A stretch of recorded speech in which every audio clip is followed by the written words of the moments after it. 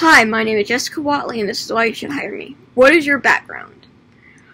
I have been self-employed as a freelance writer for several years. My writing experience consists of a few published books, either on Smashwords or Lulu.com. My education consists of an associate's degree in criminal justice, specifically criminal investigations, and a bachelor's degree in creative writing for entertainment.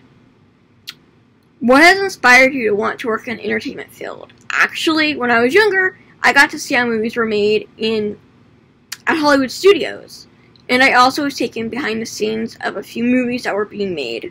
And I actually thought it was pretty cool how they were made entirely.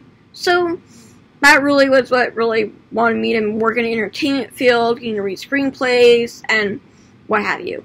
Especially when sometimes the screenplays are not as good as the actual movies. What central event in your life has helped shape you the most? That would have to be the death of my grandmother and my uncles. My grandmother died several years ago, and my uncles died both 3 and 4 years ago. And if it wasn't for them, I probably wouldn't be here today.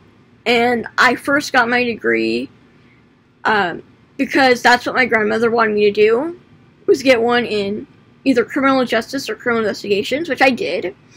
And when my uncles died, I basically just said, you know what, I'm going to either go into psychology or I'm going to actually get in creative writing. Even though, honestly, I almost want to go back to get my degree in criminal investigations, or at least criminal justice, to finish my education there. Where do you see yourself in 5 years? Preferably written a few more books, maybe finished a couple of my screenplays. That's basically where I want to be.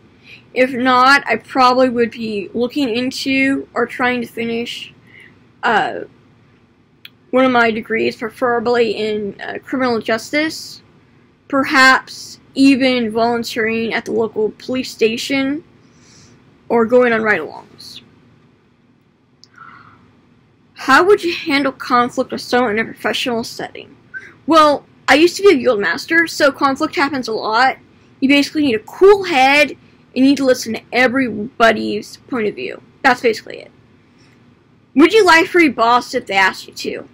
Honestly, it depends. Probably not, if you want to be completely honest. But your boss is the person you work for. You're not there to make friends with them. You're not there to know them. You're there to work.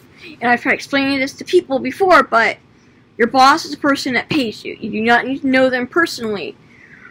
But, quite honestly, if they did ask me to lie, it would honestly be a massive character breach, and I probably would not lie for them. Thank you very much.